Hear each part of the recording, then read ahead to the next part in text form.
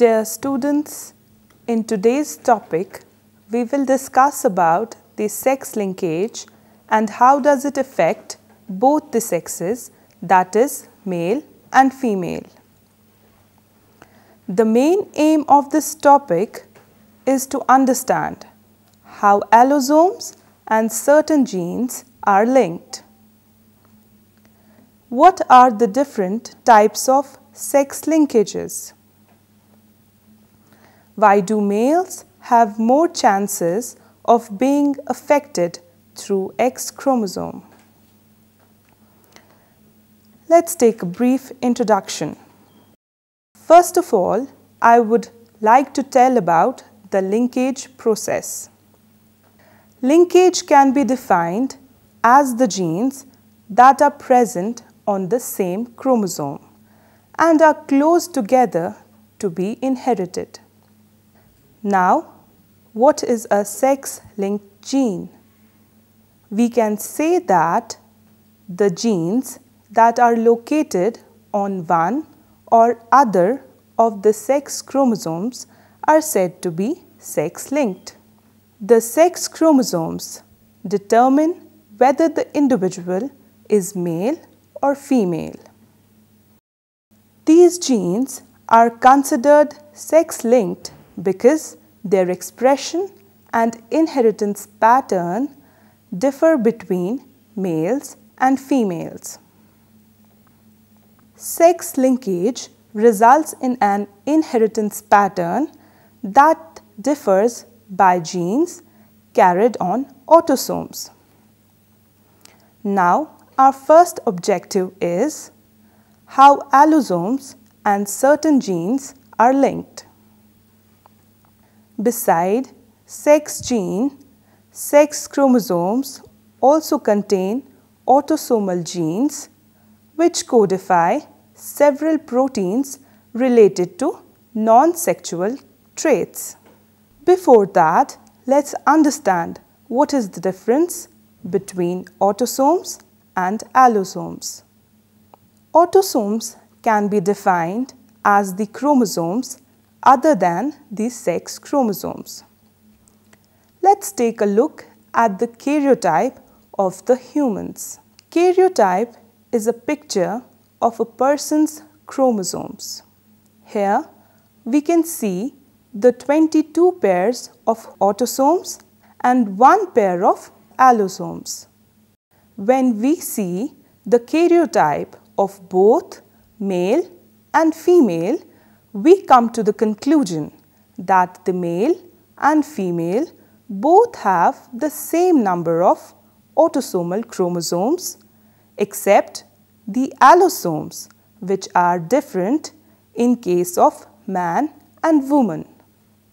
Females have 2 X chromosomes and the males have X and Y. Since the X and Y are different chromosomes, they would have different genes. From the karyotype, we can also see that the X chromosome is larger than the Y chromosome. Now, we have seen the karyotype of both males and females. Now, let us talk about types of sex linkages. As we already know that sex linkage is of 3 types. First type is the genes which are located on X chromosomes and are called X-linked genes. Since both males and females have an X chromosome, so both have X-linked genes. Then there is another type for the genes which are located on Y chromosomes and are called Y-linked genes or Hollandric genes. Since only men have Y chromosome, hence we can say that men will show Y linkage.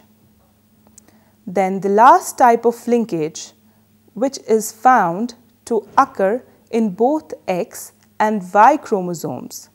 Such genes are called incomplete sex-linked genes.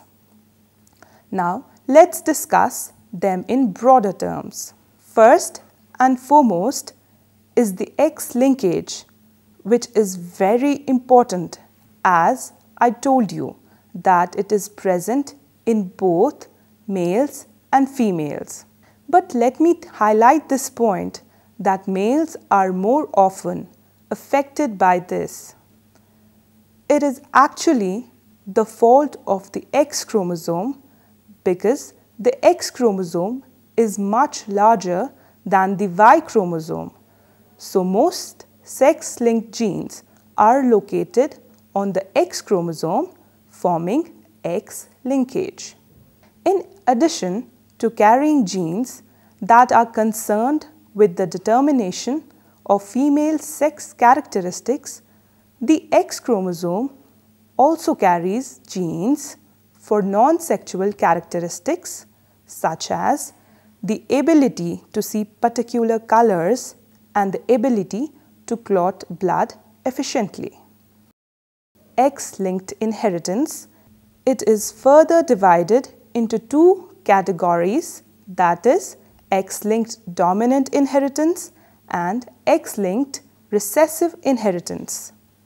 Now, let's see what is the difference between X-linked recessive and X-linked dominant inheritance. Among the sex-linked genes, the recessive ones are more common. In X linkage, a recessive allele is expressed more often in males than in females, because males carry only one allele for an X-linked gene, whereas females have two alleles for the gene. Thus, a female with a recessive allele on one of her X chromosomes will not be affected by it, just as someone who is heterozygous for a recessive allele on one of the autosomes is unaffected by it. However, a male with a recessive allele on his X chromosome has no dominant allele to counteract it, because his Y chromosome lacks the corresponding gene. The phenotype of the male will therefore show the presence of a single recessive allele. Females possessing one X-linked recessive mutation are considered carriers and will generally not manifest clinical symptoms of the disorder. All males possessing an X-linked recessive mutation will be affected, since males have only a single X chromosome and therefore have only one copy of X-linked genes. All offspring of a carrier female have a 50% chance of inheriting the mutation if the father does not carry the recessive allele. All female children of an affected father will be carriers, assuming the mother is not affected or a carrier, as daughters possess their father's X chromosome.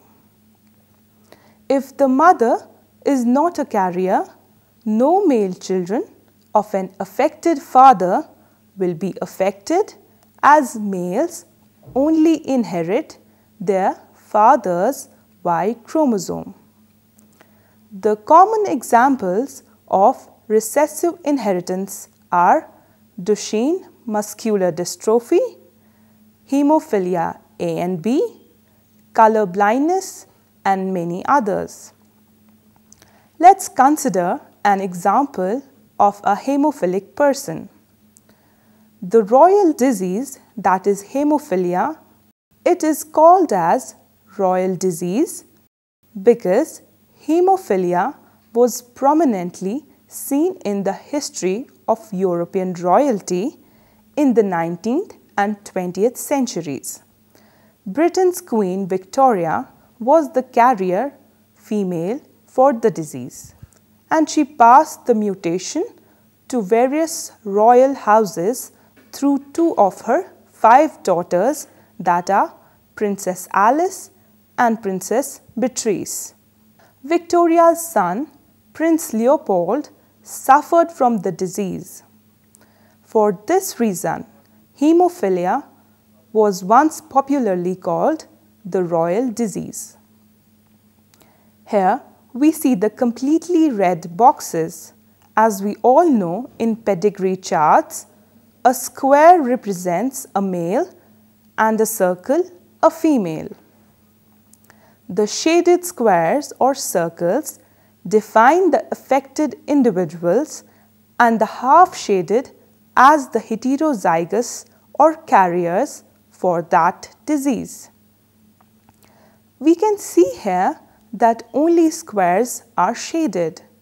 That means that only males are affected through this inheritance pattern.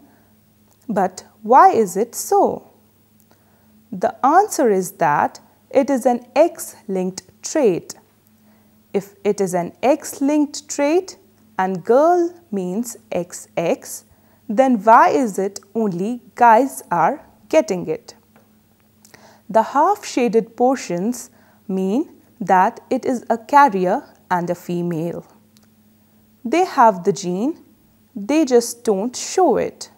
They are heterozygous, they just carry it. If you notice, the sons of the female carriers often have hemophilia. To predict these traits, we are going to use our own Punnett square. Let's see how hemophilia is transferred. Female with hemophilia needs to have a recessive allele, that is 2 little b's for both the X chromosomes, and male with hemophilia needs just 1. If they have 1 capital and 1 small b, then the female is normal, but she is a carrier. The 2 X's mean that she is a female. Now, when we have an X and a Y, it is a male. The male is going to be hemophilic since he has little b and there is no dominant B to back it up.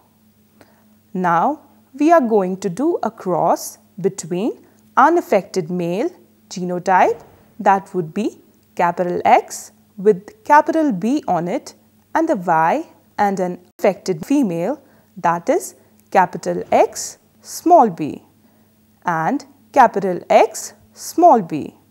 We can see from the Punnett square that we will get capital X with capital B on it, capital X and small b. That means she is a female, not affected but a carrier.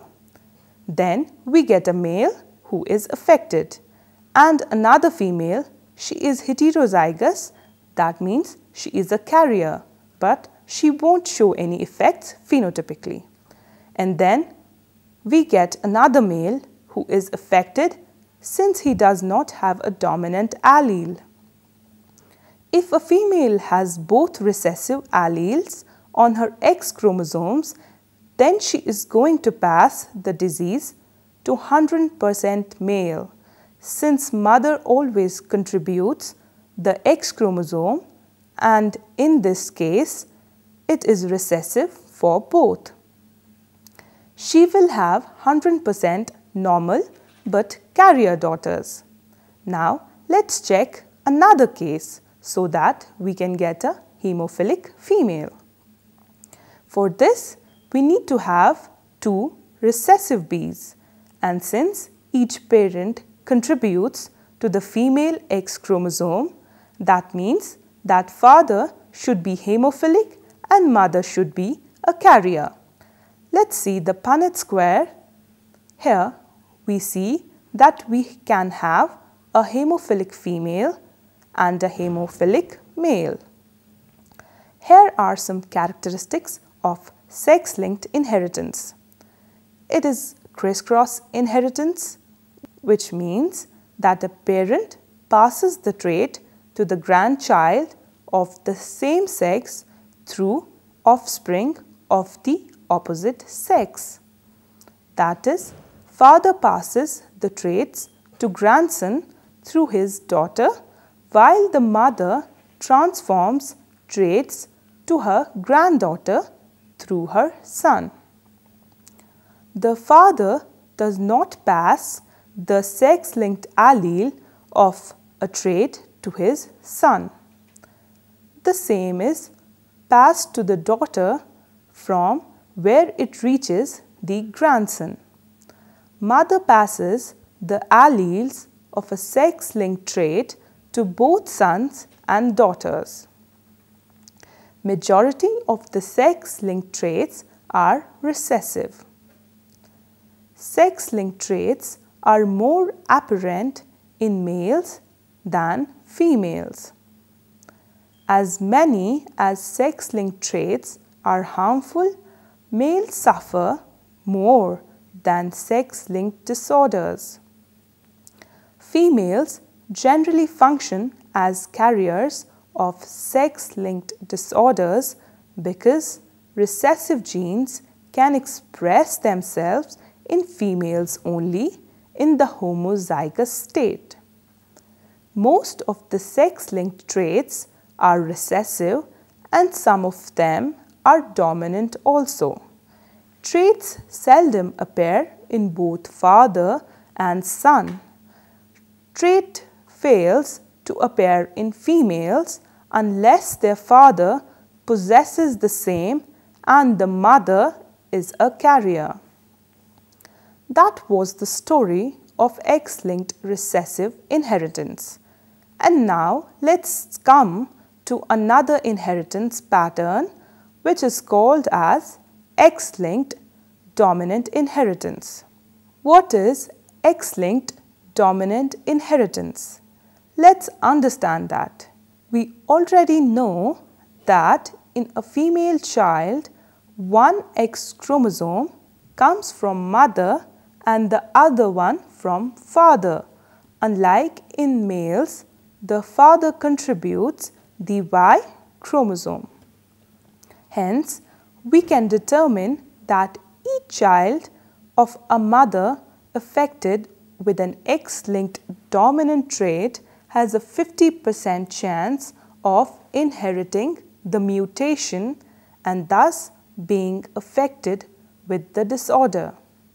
If only father is affected, 100% of the daughters will be affected since they inherit their father's X chromosome, and 0% of the sons will be affected since they inherit their father's Y chromosome. Some common examples are: let's see another inheritance pattern, that is Y-linked, which passes from father to his son since Y chromosome is always given to the male offspring. All the sons of an affected father have the trait and hence trait is Y-linked. Drawing a Punnett square for this inheritance, let's see how it works.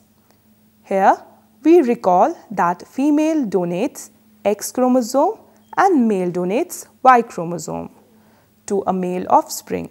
So we can say that Y chromosome will be passed only to the male offspring. Here we see that this is only transferred to males. Now we can understand well that why is it more frequent in males than in females. Let's talk about the X chromosomes. There are more than 1,000 genes present on X chromosomes, which is definitely more than Y chromosome because it is smaller in size as compared to the X chromosome. We have already seen that females have 2 X chromosomes and males have an X and a Y chromosome. Since males have only 1 X chromosome, Genes on that chromosome not coding for gender are usually expressed in the male phenotype even if they are recessive. Since there are no corresponding genes on the Y chromosome in most cases. In both cases, that is dominant as well as recessive, allele on X chromosome will express the effect. The one having the recessive allele will have the disease for that particular gene, and the one having a dominant allele will be a normal man. In women, a recessive allele on the X chromosome is often masked in their phenotype by a dominant normal allele on the other. This explains why women are frequently carriers of X-linked traits, but more rarely have they expressed in their own phenotypes. Let's take a quick test for the color blindness. What number do you see? You think it's pretty obvious, but there are a lot of people who cannot see this. Those who have red-green color blindness. However, 8 to 12% of males and only 1% of females can't. Now, you may be thinking, why is there such a difference between men and women? Almost 10 times more men can't see. The reason is that a color blindness trait is a sex-linked trait. Let's do a cross to see the frequency and how to predict the inheritance patterns of X-linked disorders. We have the genotype of female XX and we have the genotype of males XY. What is the probability of having a girl? The gametes of female are X and X and the gametes of male are X and Y. From the Punnett square, we can deduce that 50% offsprings are boys and 50% are girls. As already discussed, men and women both inherit X-linked traits. In addition to X-linked traits, men inherit Y-linked traits, since only men get Y chromosomes. So, if you are a man, you are going to inherit XY, and if you are a female, you are going to get XX. That is 2 copies of X chromosome. Some X-linked traits are male baldness and red-green color blindness. Let's see how this was discovered. Thomas Hunt Morgan, who lived from 1866 to 1945, was the pioneer for the chromosomal theory of inheritance. He first described in 1910 the inheritance of a sex-linked trait, that is white eye color in Drosophila. He found that most flies have red eyes and he called it wild type. Wild type means that phenotype most individuals will exhibit in the population. He realized that female flies have wild type gene and male flies either have wild type and some of them have mutant type. The wild type is denoted by a plus sign and mutant type has no sign. It turned out that only the males show white eyes and females never have white eyes, and he concluded that it must be linked to sex chromosome somehow, or this is a sex-linked gene. In humans, it is X and Y chromosomes, same way as flies. He realized that these female flies have the gene for eye color on X chromosome. He did some crosses with these flies. Morgan in his experiment crossed the white-eyed male he had found to a normal female, and he looked to see which trait was dominant in the F1 generation. In the F1 generation, all the progeny had red eyes. Now, the question arises, would the white eye trait reappear, segregating in the F2 progeny as Mendel had predicted? In the F2, there were 3,470 red-eyed flies and 782 white-eyed flies, that is a roughly ratio of 3:1. Allowing for some deficiency in recessives, this was not unlike what Mendel's theory predicted. But in this first experiment, there was a result that was not predicted by Mendel's theory. All the white-eyed flies were male. At this point, Morgan had never seen a white-eyed fly that was female. The simplest hypothesis was that such flies were inviable. This might also explain the deficiency of recessives in the 3:1 ratio above. Perhaps the white-eyed trait somehow killed female flies preferentially. Crossing red-eyed F2 females back to the original white-eyed male, he obtained 129 red-eyed females, 132 red-eyed males and 88 white-eyed females, 86 white-eyed males. Again, this was a rather poor fit to the expected 1:1:1:1 ratio due to a deficiency in recessives. The important thing, however, was that there were fully 88 white-eyed female flies. Clearly, it was not impossible to be a female and white-eyed. So he concluded that it was due to the X linkage of white eye color in Drosophila. Since females have two X chromosomes, the recessive allele will be masked by the dominant allele, and males only have one copy of allele on each chromosome. Hence, there would not be any allele to mask the effect of the recessive or dominant allele, and male will exhibit both eye, red and white eye colors, whereas female will exhibit only dominant trait. But at the same time, it is also possible for females to exhibit a recessive trait if she has a recessive allele for both the X chromosomes. Hence, we conclude from this that males are more often affected by sex-linked disorders than females. This was all about today's topic, and I hope you have understood it.